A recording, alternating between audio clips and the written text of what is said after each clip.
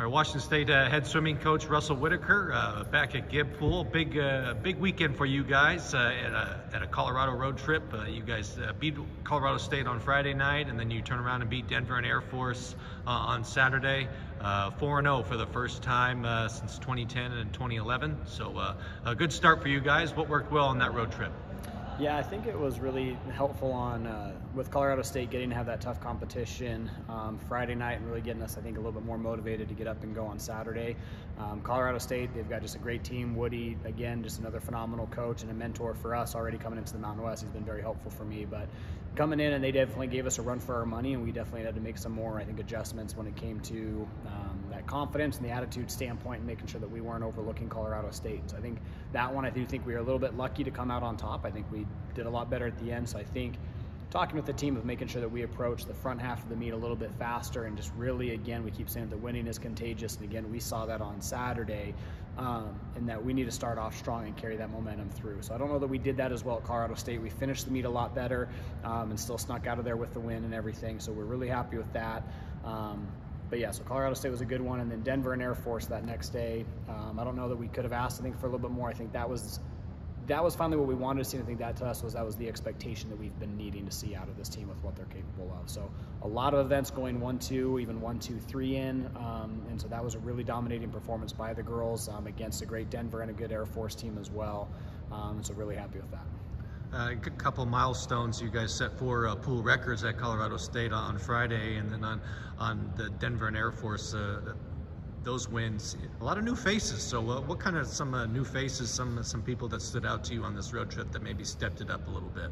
Yeah, I think, again, we're seeing the really good consistency out of Emily Lundgren and Doria Thausi, both setting pool records against Colorado State, and that was good to see out of those two, and just continuing to keep that standard up. But I think you looked at, again, when we get to Denver and Air Force, a lot of new faces up there. I think I mentioned in my last chat with you, but Victoria Palika, that was finally the swim that we've been waiting for. Her win in the 200 back, that was so much needed to see that happen. And then again, to have her lead a 1-2-3 between her, Anna, and Ariel in that 200 back was awesome. So there was a great performance from that. Emma Wright just continues to dominate in the freestyle events. I think that was by far her best performance, going lifetime best. We don't even have a tech suit on. And so that was really exciting to see the leadership that she brought forth in that meet.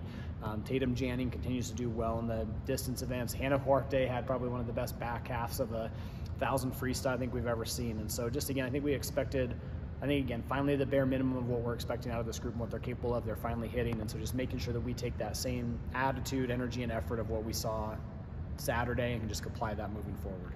You mentioned all those newcomers, but there is another veteran presence that got recognized with the Mountain West Conference. The swimmer of the week, Doria Thausi, won every event she competed in over the weekend. How about the swimming from your junior this past weekend? Yeah, I think the swimming was pretty good from Doria overall as far as where we're at in the season. I think we're going to be set up well for a mid-season invitational and to hopefully get those NCAA qualifications out of the way early on with her. I think the bigger moment with Doria actually came at Colorado State, when we were at the first break. Her and Emily spoke with the girls as we kind of huddled up and we were addressing some of the issues we were having in the first half, and her and Emily Lundgren both stepped up and spoke of truly saying that the Colorado State wanted that victory more than we did. And so hearing that out of both of them, I think, helped rally the troops. So that, I think, was the moment I was more proud of from what Dory exemplified over the weekend. I don't know that she's the most vocal of leaders on this team, and so to see that kind of coming out of her is a little bit new. Obviously, she's very dominant in the pool, but I think if we can continue to see the more vocal side of her like that, I think it definitely helps rally the troops with just how much I think the girls do look up to her and do respect her as well.